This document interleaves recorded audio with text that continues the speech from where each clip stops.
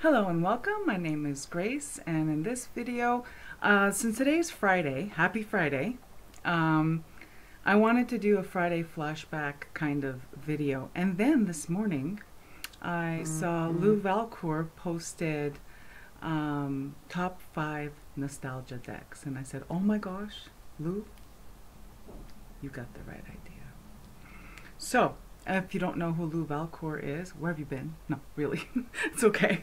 If you don't know who Lou Valcourt is, I will post a link to her channel in the information box below. So, I kind of cheated for this video. I have 5 decks. I think I have 6. One is an honorable, I really have 7 decks. I'll explain. The first deck or pair of decks that for me are extremely nostalgic because they take me back to simpler times when there wasn't probably as much available as there is today, and they are still a perennial favorite. The artist has passed away years ago, and her work is still available. Just do a search for it. And the honorable mention, or the cheating pair of decks that I will count as one, are the Goddess Knowledge cards. So this is the God by Susan Seddon Boulay. So I'm going to try to not get, here we go, there we go, less glare. So these are the Goddess Knowledge cards. I'm not going to, here, oh yeah, I am going to spin them around because I'm like that. Oh, I love these. These have these amazing paintings by this gifted artist on the front. And they're just so nostalgic for me. They're one of the first non-tarot decks, if not the first, I don't know. They're one of the first for sure of the non-tarot decks I've ever purchased. Each card has a write-up on the back of the goddess it's featuring, or obviously of the goddess that the painting is of in the front. This one is Hera. And its companion, the two of them live together in my little bag, is the Animal Spirits Knowledge cards. Oh, love these two. Absolutely. My only pet peeve is, as you may have, you may know by now if you've watched any of my videos where I'm reviewing cards, is this blank space around.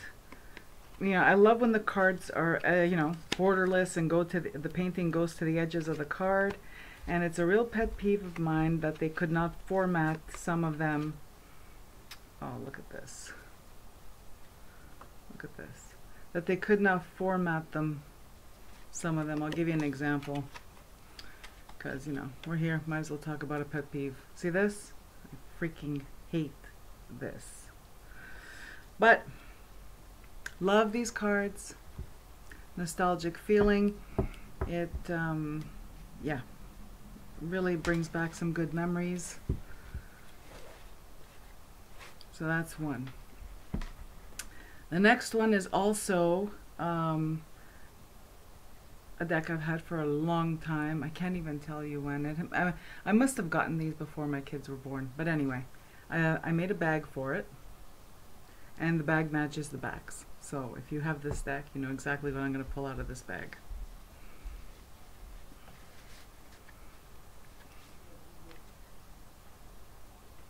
And these are medicine cards.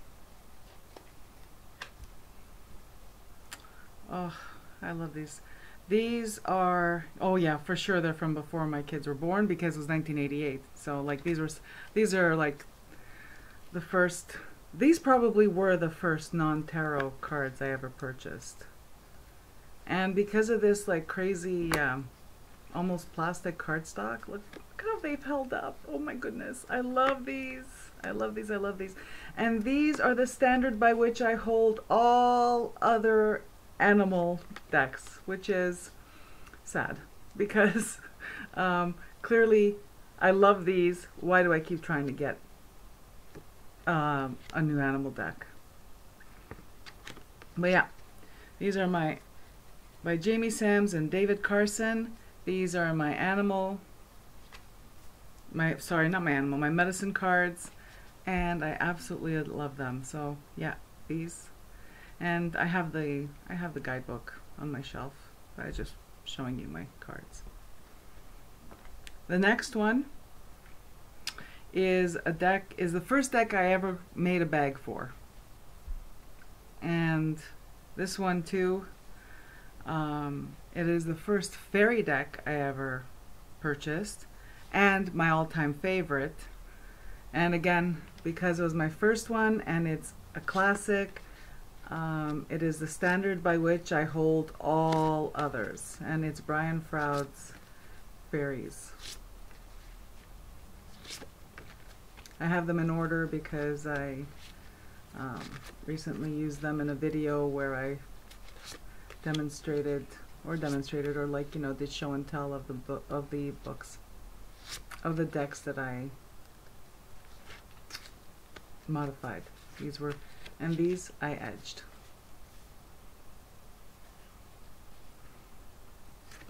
Love these. This is like this is nostalgia. The art is nostalgia to me. I love this artist's work, Brian Froud. These cards are nostalgic to me because after medicine cards, I think this was the next deck I purchased that was not tarot. For sure, it's my first fairy deck, and the standard by which I hold all others. The next deck, I think, is from the 90s. I'm not sure. Let me cheat. Let me look it up and see what the copyright says. Yeah, so these are from the mid-90s, and these remind me of, they're nostalgic to me because they're from the mid-90s, and the mid-90s was when there was a big explosion of books and decks available mainstream. Mainstream, what I'm meaning is that, like, there was a lot available. It was the early days of internet shopping. You know what I'm saying? It's the Halloween Tarot by Karen Lee, art by Kipling West. Mine is trimmed and edged because it originally comes with white borders, and on the front and on the back, which I found distracting. I love this deck. I find this deck to be extremely nostalgic.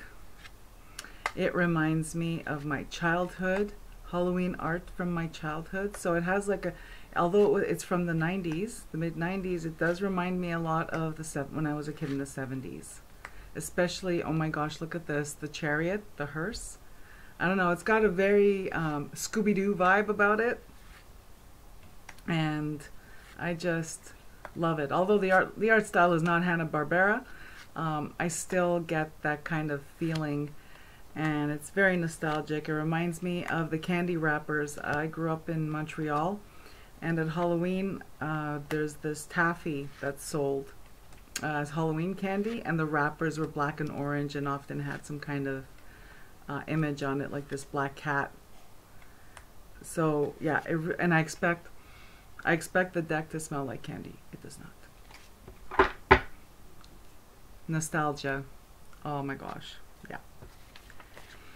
And then the last two, and it's supposed to be 5 decks, and I'm pretty sure I slipped more than 5 into this one.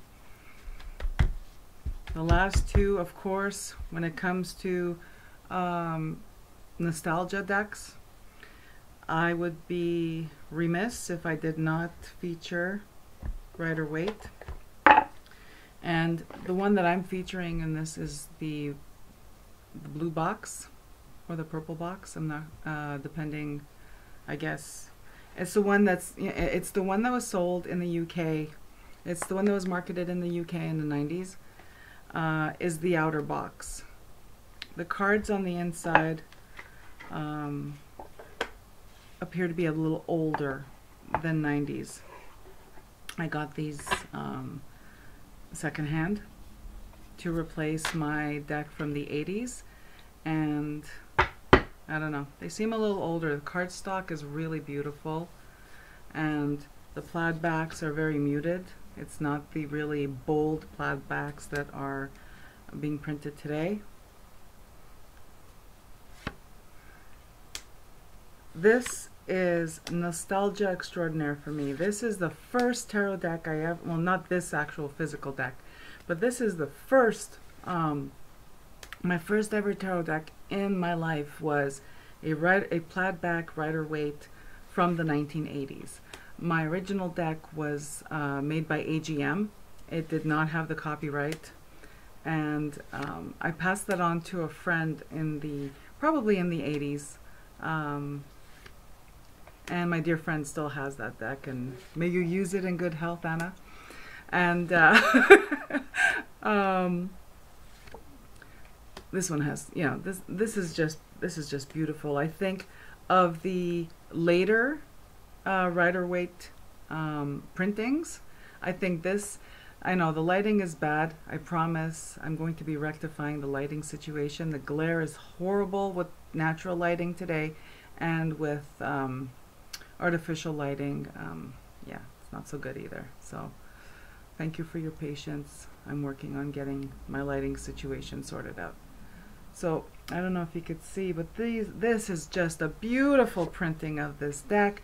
The cardstock is cardboard with like a, almost like a wax, just a light waxy covering on it. Beautiful, beautiful. I love the blues and the yellows in this deck.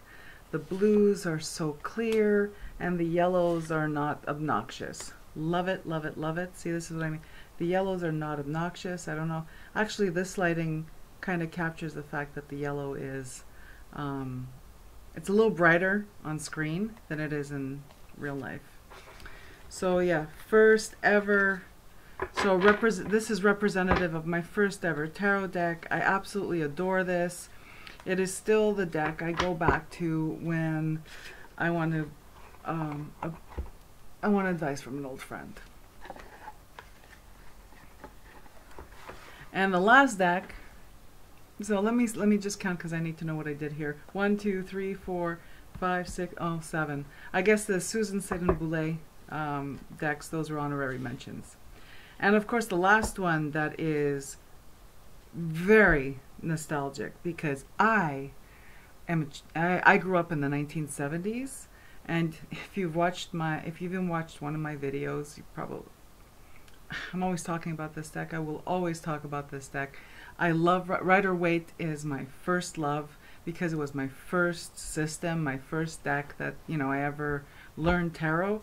And this one is the Hoi Polloi. Mine is the 1972, so it really looks like someone. I love this Rider-Waite knockoff. It's very nostalgic to me for the color palette. Is early 1970s color palette. This is what the world looked like to me as a child in the early 1970s. And what I really love about this deck, it is totally imperfect. It's it's not centered. It's not printed centered, so some of them have like a skinnier border on one side and a thicker border on the other, as you could see. I love that when I look at this deck, it looks to me like if I had seen a tarot deck when I was a kid, how I would have recreated my own from memory. I would have remembered the foreground. I would have remembered like the central figure but I would not, probably wouldn't have internalized what the background looked like. Drawn with a pen, maybe a ballpoint pen or a pencil, and then colored in with markers. I adore this deck, and you'll probably see it a lot on my channel. Sorry. I do have another copy of this deck, and I don't foresee needing two in the future. I may make it available for swap or sale at some point. I won't be asking, you know, anything astronomical. just because that one is a later printing. This is like the really garish 1972 color palette. The other copy that I own, it's still in box with the pamphlet, probably appears to be a later printing because it's the coloration, the color palette is not as strong. It's as this one. Looks a little more refined. If knockoff, Rider-Waite knockoff can be refined. Anyway, that's it for me. That's my Flashback Friday video where I share with you my 5, really 7 nostalgia decks. I look forward to seeing other people do the same thing. And I call it Flashback Friday. Ideally, I would like to start a series, but I don't want to promise anything just in case I don't have time, like if the timing doesn't work out for me to do it. Thanks for stopping by and have a beautiful day. Bye-bye.